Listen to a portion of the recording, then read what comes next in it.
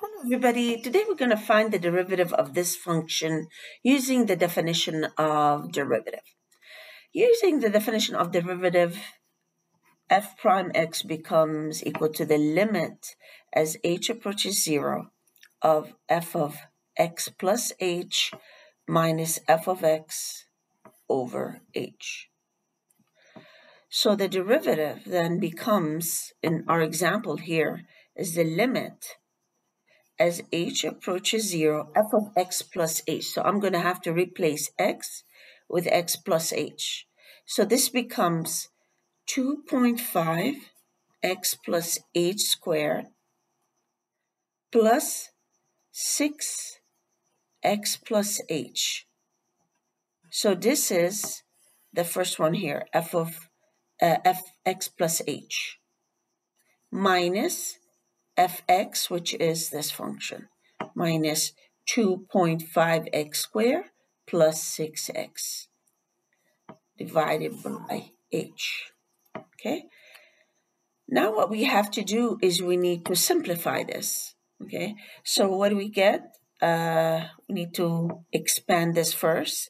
The limit as h approaches 0 of 2.5, that becomes x squared plus 2hx plus h squared. Now, if you recall, x plus h squared or x plus y squared is the same as x squared plus 2xy plus y squared.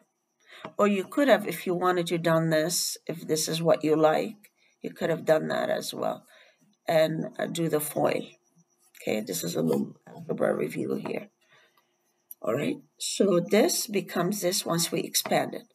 Now distributing 6, we get plus 6x plus 6h minus 2.5x squared minus 6x divided by h. Now distributing the 2.5 here, the limit as h approaches 0, that's 2.5 times x squared. That's 2.5x squared. 2.5 times 2hx. 2.5 times 2, that's 5hx plus 2.5h squared plus 6x plus 6h minus 2.5x squared minus 6x over h. 2.5x squared cancels with negative 2.5x squared. You have 6x here, cancels with minus 6x. And you are left with the limit as h approaches 0 of 5hx plus 2.5h squared plus 6h over h.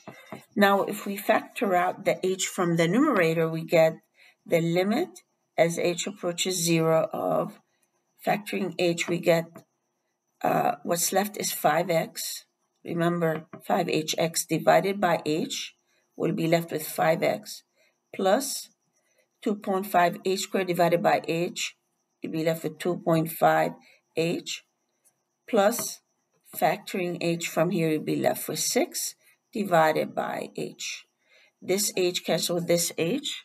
Now you'll be left with the equal to the limit as h approaches 0 of 5x plus 2.5h plus 6. We could have used direct substitution here, but that's okay. When we plug in h here, what are you left with? You'll be left with 5x plus this becomes 0. 2.5 times 0, that's 0, plus 6. So the result is, the answer is 5x plus 6. We just found the derivative of this function using the definition of the derivative, 5x plus h. I hope you found this video helpful. Have a good day, everybody. Bye-bye.